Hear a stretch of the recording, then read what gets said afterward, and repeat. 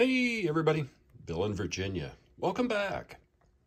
So this time, the first thing that I'm going to get started with is I'm going to get the guardrails on the straight trestle that I was showing at the end of the last episode here.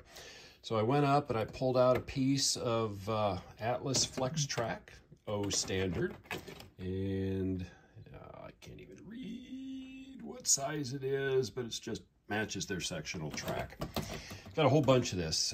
Before I started this layout, I bought a box that somebody had advertised on eBay and got it at a good price, and I've still got a lot of sticks of the Flex Track left over. So you never know, maybe a future project in O scale. Anyway, I'm gonna take the ties off. You know, this is flexible track, so getting the ties off will be pretty straightforward. I will keep the ties because you never know when I can use them. And as you've seen in other videos, I used extra ties off Flex Track to make bridge tracks.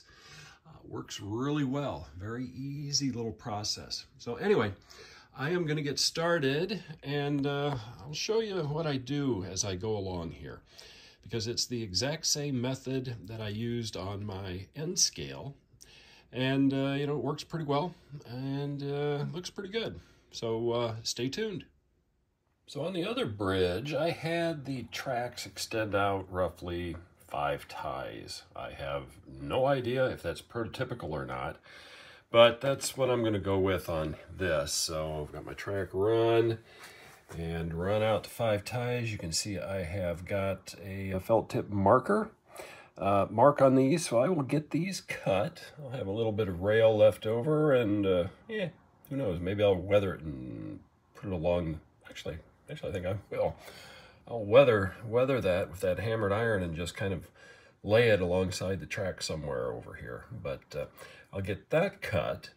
Then I'll get out my Dremel and I'll start to do a little notch on each side here so that I can kind of bend it a little bit. I don't close the point. Just for me, knowing my luck, if I close the point, I would basically short out. I'd get contact from wheels, whatnot, and I'm not going to go through the effort of closing the point here and then putting a piece of plastic, in it and shaping it, making it look like that. I've seen it prototypical where they're not touching, so I'm going with that, and we'll see what I can do here once I get this cut, and I'll start doing the shaping. So I'm a little farther along. I have the track cut to size, and I've bent both ends in on this track. Still have to do it on this track, but what I'll end up doing is I will take, make sure I've got it bending the right way, these, and I will just sort of grab onto the end, and then I will give it just, a little twist. I found when I was doing the earlier one months ago that if I bent too much, it would actually break the track, and then I'd have to do it again. But if I put it in at, it's not quite a 45, it's probably about a 30-degree angle, it doesn't bust. And then I can take my Dremel tool with the diamond cutter, and then I can shape and grind down the edge here so that it gets a narrower profile, kind of goes down to a little bit of a point. So anyway, I'm going to bend this one and then do a little test fit, just see how they look over on the layout, and then go from there. So you can see how this is going to look. I use the tie plates that are here as my spacer. So this track is just setting in place. I have not done anything else to it yet. But the tie plates on the rails act as a good spacer when you're putting in the guard railing.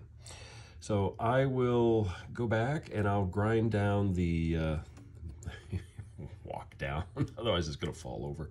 So I'll grind this down so that it's got a lower profile working up to the main rail. Same with that, and then do it on the other end. And then I'll kind of show as I'm doing that a little bit too. Then what I do on the back side is I take a diamond file and I rough up the entire back side of this. Because what I'll do when I'm ready to secure it is I will put that rapid fuse on the back side of this rail along its entire length. That way it will bite in on every tie that I've got that it has good contact with. And it looks like this is going to sit pretty well on the ties all the way along. So that's going to be the next step. I will grind them down, get the profile I want, rough them up, and get ready to glue them. But I'll show you a few more steps along the way.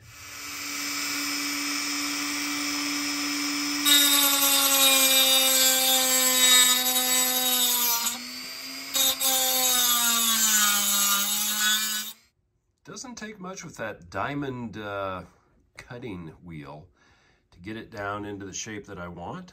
Just grind it off, do one more end, and then these will be ready for another test fit. And then tomorrow I'll rough up the back side with the diamond file and get them put in place. It really does not take long to put these in. I've got just one rail set in place. I haven't glued, I haven't done anything yet. I've still got to do like I've been saying, I've got to take the diamond file and rough up the back, but you can kind of see how it's going to look, and I got the other rail just sitting there and spaced off on the tie plates.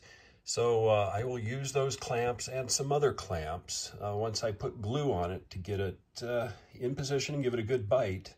Then I can come back in and I will paint the rails carefully. I will also kind of touch up the paint on the top of the bridge, give it a little bit more of a darker appearance using that hammered iron that I'm going to paint those rails with. Just kind of get rid of some of that reddish brown, not do a whole lot, but just give it a little bit more weathered appearance. So this is going to work out pretty well, and that will look a lot better having that guardrail on. So anyway, that's it for a Sunday night. I'm going to wrap it up, and tomorrow night after work, I will get started on it again. So I'm back at the workbench, and I've got this rail flipped over and just sort of clamped onto the top here, just for demonstration purposes, because I've got my other hand holding the camera. So what I'm going to use is just a diamond file, and just the back side of this is fine here. And I'm just going to kind of come in, and I am just going to back and forth, circles, swishies, whatever. I'm just roughing up the back of the track. And you'll be able to feel it from a smooth track up through here. And I can even feel it just enough to put a little bit of groove in it. That gives it a little bit more bite in my experience with the super glue that I'm going to put onto it. So I'm going to do both of these tracks, and then I'll get set up and should be able to get these glued in place yet tonight. So more to come. So a little bit difficult to see, but I've painted in about the first 4 inches on each of these guardrails. Use the hammered iron just to coat the rail. I did not paint on the bottom where I roughed it up with a diamond file.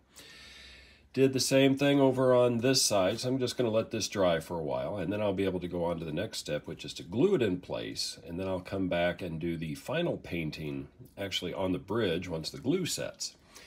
I also took those cut-off scrap pieces of rail and have painted those with the hammered iron, except for the ends where I use those as grab points, and I'll get those painted here in just a second.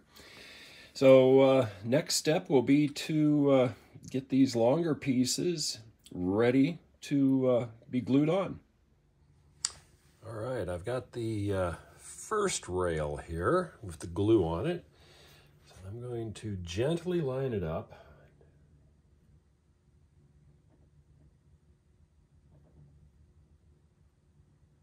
Slowly work it into place here. If I get any glue where I don't want it, right now I don't care, because I can come back in and I will be able to paint it. So I just want to get it into position, get a clamp on it. It doesn't have to be super firm, but just enough to kind of give it a bite. And make sure I'm not biting on anything else.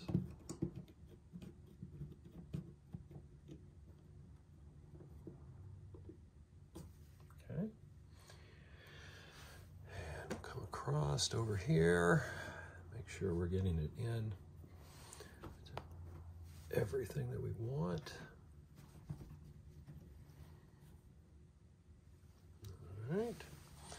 So far, so good. And same thing, we'll just make sure we're not crunching some of the cross bracing underneath the bridge here.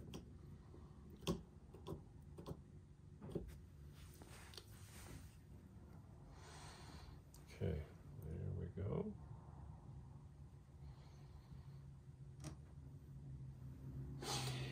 Just kind of make sure it stays in position as it's drying.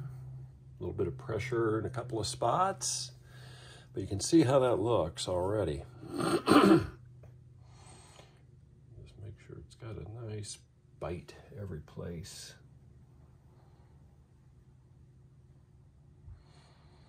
This rapid fuse doesn't take long, and rapid fuse actually will bite through the paint a little bit. I put the paint on thin enough that it will seat.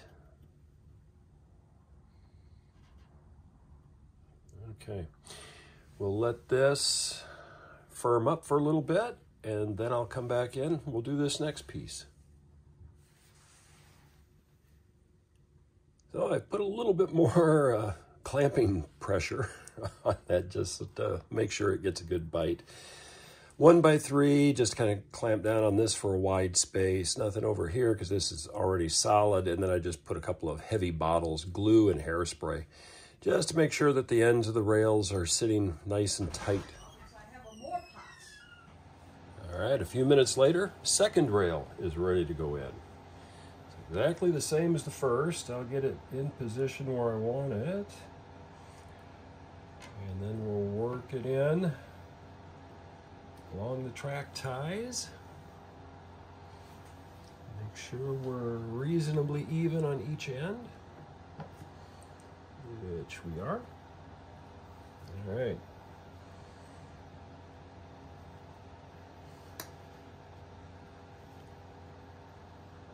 Put some pressure on each for a little while.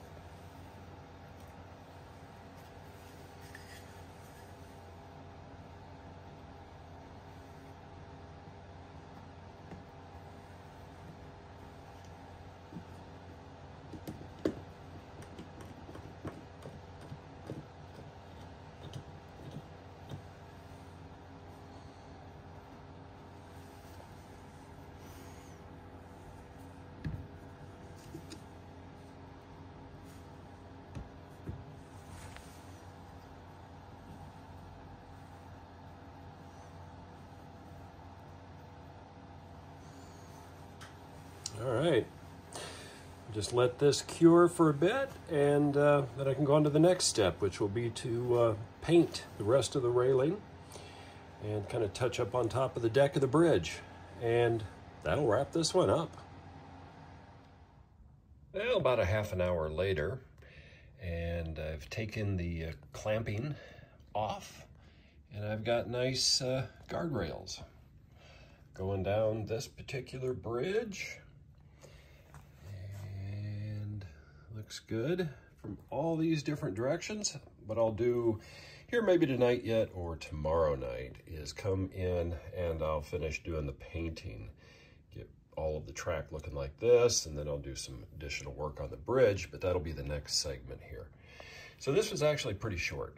It didn't take long. You know, from the time I started to rough it up and put it down, it's been a couple of hours, and most of that time has been doing other little odds and ends other places. So Tuesday night after work, I've been out here just a few minutes. I have everything painted up with that hammered iron, and not thick. You know, I left some of the other colors showing through in different areas. I will let this dry, then I will come back in and clean the track, the main track, not the guardrails, and then I'll come back in and do a little bit of chalking once that sets up even a little bit more. So by the time this evening is done, I will have this bridge 100% completed. And just a quick snippet to show where those two offcut rails ended up.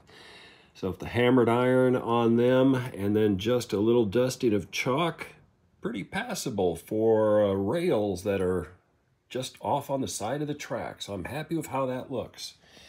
So one last segment once I get back to the main bridge, and then that'll wrap this one up. Weathering is done. The bridge is done.